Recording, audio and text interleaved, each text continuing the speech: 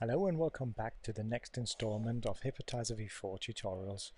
In this section I'm going to talk about outputs and how you can configure them. From your main menu, go to Outputs, and here you'll find three sections. On the left hand side, your mixes. On the right hand side, your outputs. On this system, I've got 4 outputs connected. By default, the system will connect one patch from a single mix running in HD to a single output. Let's try and configure the system to do something else. First of all, you start by pressing Configure, which will stop all engines from rendering and display output grids. Now I can go ahead, for example, delete patches, create patches. If I want to create a 2 mix system, so one mix goes to each output, I add a second mix. I select the mix and the output and hit patch. When I've got a viewport selected, on the mix side, I can then configure how many layers I want. In this example, I will select an 8-layer mix for my second mix, and the first one I'm going to choose 4 layers. Once I'm happy with my selection, I click Apply Configuration and the engine will reboot. Check the configure in the top left hand corner. While it's still orange, it's loading the engine. When it's done, you can go to your mixes, and here you have your mixes and engines running.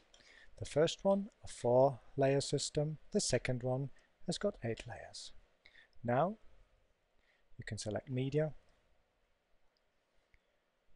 and create your mixes.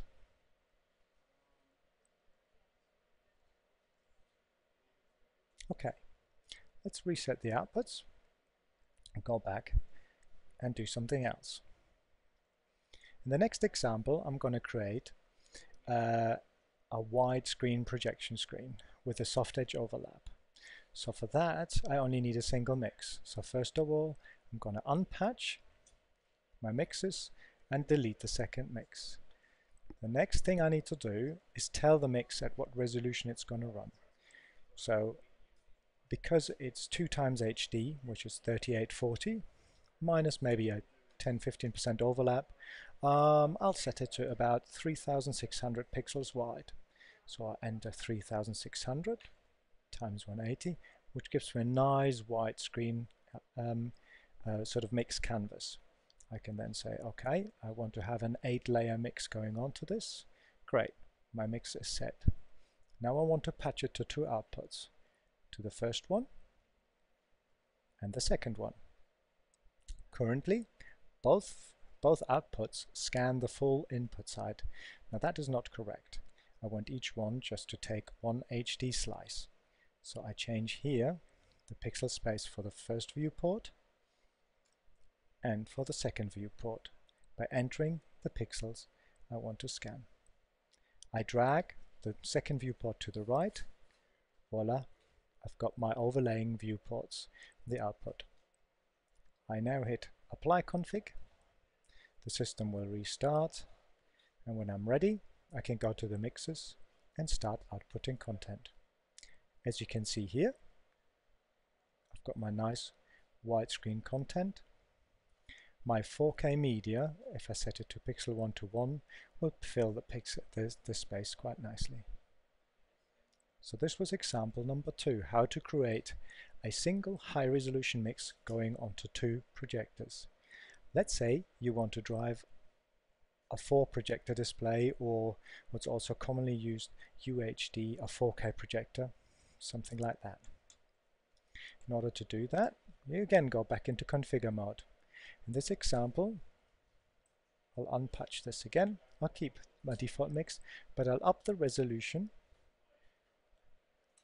to UHD 3840 by 2160. So this is a UHD 4K format. What I now need is, what I want to do now is, each quarter or quad I want to route to an individual HD output. To do that, the first one's already set correctly from our previous example. I need to patch the second one, and in here again I need to set my resolution for each output.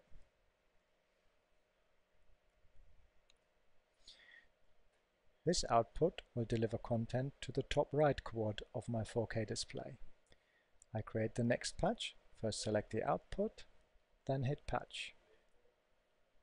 Again, this time I'm going to do it differently because I know it's exactly half width and half height. I can also use the percentage qualifier to actually set the output. And I've done a mistake because I've set the position. So double clicking sets it back to the beginning, and of course I need to enter it here. Great. 3 outputs done, 1 more to go.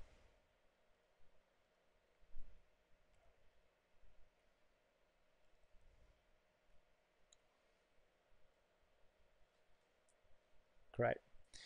Now, looking over it, I've got one default mix at 3840 by 2160 4K resolution going to 4 outputs. And I want 8 layers. Probably drop it down to 4 to save some processing power. Go back to configuring. It's done. Going back to my mixes, I can now see they're playing. If you have outputs, you will see 1/4 on each output. Let's go and double check what happens on the viewports, because each viewport also has controls. So I can clearly see here each output, each viewport selects 1/4. If you now need to do keystoning on each quarter, you can use the keystoning controls on here and correct your projection. Or if you have a soft edge blend, you can also use those controls. Remember, double clicking on your control resets your settings. So I have one more example to go through, and that is what happens if you're pre-programming a show. And what you want to do is you want to program, say, 3 mixes, but you only have a single monitor available. In this case, what we want to do is we want to create a mix, and it goes to, just unpatch this, we want to have a mix, and drop that down to HD, and it goes to a single output. But what happens on this output is I don't want it to take up the full monitor, but only a part of the monitor. So I can resize it either with my mouse and place it, or again I can use % to type in how much of the available space I want to use. In this case, I'm again using 50%. So I want to create a second mix and patch that to the same monitor. So it becomes like a multi-viewer where I can preview multiple streams. And a third mix, which again internally I want to have at, say, as a widescreen screen, and again I want to patch this to the same monitor. What I need to do here is make it also widescreen here so it shows in the correct aspect ratio. So what I've done now is I've created 3 mixes, and all of them show on a single display, ideal for pre-programming. Hit apply, wait till the engine has started up, goes wide, and you can see I've got my 3 mixes, 2 16:9 mixes and 1 extra widescreen mix that I can use to play back my ultra widescreen content. So that was the really quick output tutorial. Do have a play with it and see how it can all work. One topic that I haven't covered in here is how to add a shape, but that will be a separate tutorial about shape. Thank you for watching, and see you soon.